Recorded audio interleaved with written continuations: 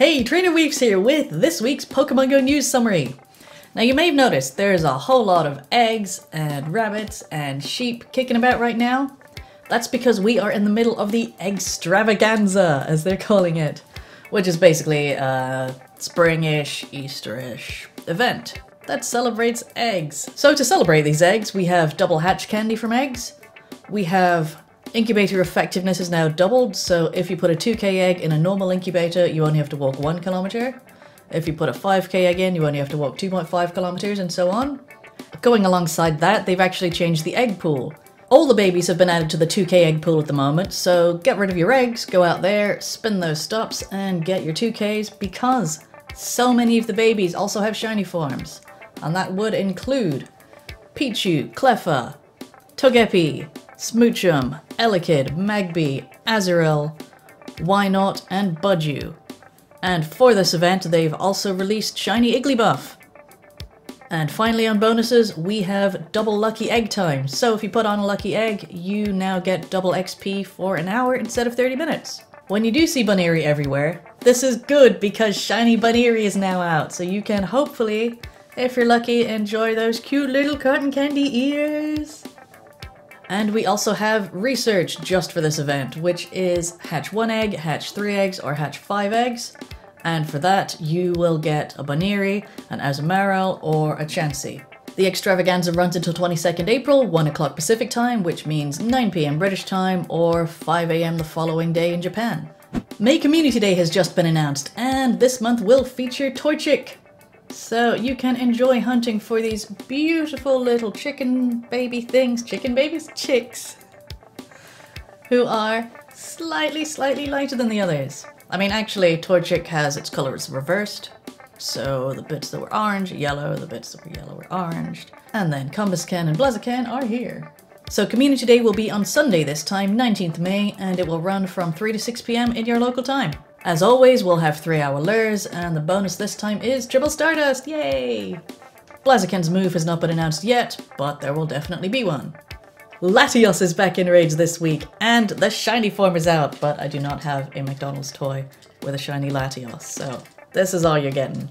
It's sharing tier 5 raids with the current raid boss, and that is Giratina. By the looks of it though, it seems like about 90% of the raids are coming out Latios at the moment, so good luck getting your shinies. That will also last until 22nd April, 1 PM Pacific time, 9 PM British time, or 5 AM Japan. Latios is a dragon type, just like Giratina, so you could just use your same battle teams for that. You can also use ghost types, or if you have a Mamoswine with Avalanche, go for that guy. Niantic are also running a challenge over summer, and this is the Go Snapshot Challenge, which is an AR photo competition, basically. So, right now, until 29th April is the first of those challenges, and that is called the Buddy Challenge. What you do is take a photo of you with your buddy, and then either tweet it or post it on Instagram explaining what your buddy's name is, why he's your buddy, and what he means to you. That last part wasn't technically in the competition rules, but they tweeted it out, so if you haven't already entered, make sure you do that as well. You also have to make sure you tag it with hashtag GoSnapshot and hashtag BuddyChallenge, otherwise your entry won't be counted. The Buddy Challenge is the first of 3 challenges, and for each challenge there will be 3 winners, 1 grand prize and 2 runners-up. All 3 of the winners will get their own customized Pokestop in their hometown, which will display their photo, so try and make it a good one. It will have to be a good one because it is not a lucky draw, they're describing it as a skill competition. So the winner will be handpicked. On top of the Pokestop prize, the grand prize winner will also get tickets for 2 people and flights and accommodation to the Go Fest of their choice. So you could choose to go to Chicago, Dortmund, or the as yet unannounced Go Fest in Asia. These same 3 prizes apply to the future challenges as well. The next challenge will be the Habitat Challenge, and that will be take an AR photo of a Pokemon in its habitat. And the 3rd challenge is called Go Create. That one doesn't start until May, and that is basically open creativity, do whatever you want, within reason. There's a whole bunch of terms and conditions, so I'll link those below. Go check them out, and good luck with your photos, but not too much luck, because I want to win. If you live in England, I have a job for you. The nests change on Thursday, and I need to know where to find a shuckle nest in England, or maybe Scotland or Wales. I don't think I want to go overseas. But the Singapore Safari Zone starts on Thursday, and that is when they will be officially launching Shiny Shuckle. And Shuckle is the best Pokemon, and his shiny form is so cute, so I want one. While sometimes when they release a shiny form at a Safari Zone, they boost the spawns worldwide, I don't know if they're going to do that this time. Because they didn't for Psyduck, they didn't for Sandshrew, they did for Wingull. But if they don't, then I'm going to have to go and hunt out Shuckle at a nest. And Shuckle nests seem to be few and far between. I've had a look right now, there seems to be one nest in London and basically none across the rest of the UK.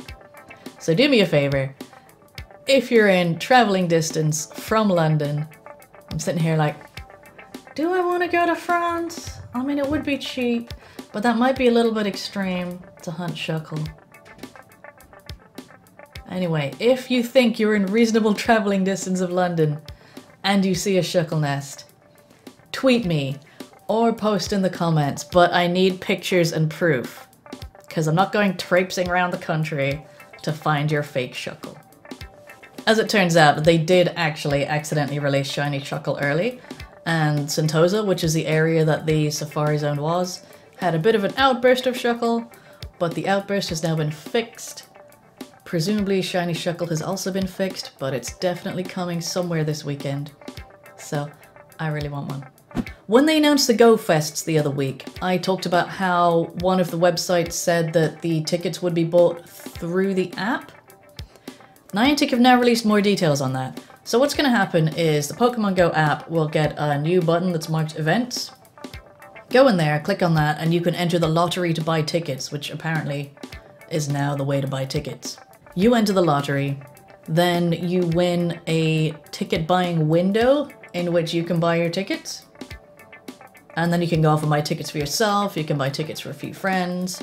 They do have to be on the same day, so you can't buy, say, a ticket for you on Thursday, a ticket for your friend on Friday, and so on. You just buy a batch of tickets and they're all for Thursday, as an example.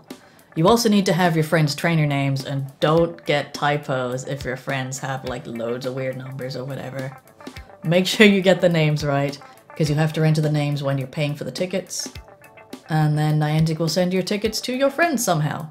You also need to be great friends with the people you're buying tickets for, but that's only a 7-day of interactions anyway, so not such a huge deal.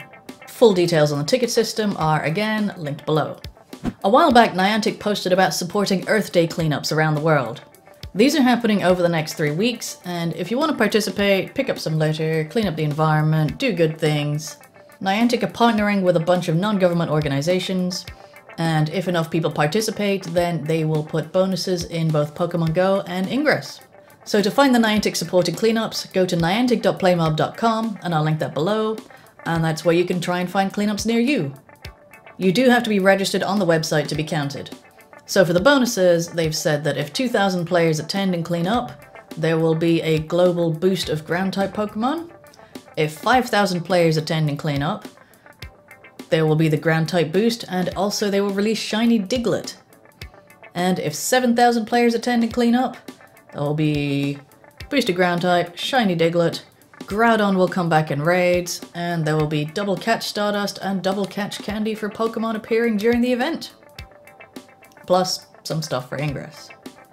These events are happening all over the world for Earth Day, so take a look, maybe there's one near you. That's all the news I have this week, so thank you very much for watching. If you enjoyed it, or you learned stuff, or both, please hit the like button, think about subscribing, and I'll see you next time. Goodbye! Tell me about the Shuckle.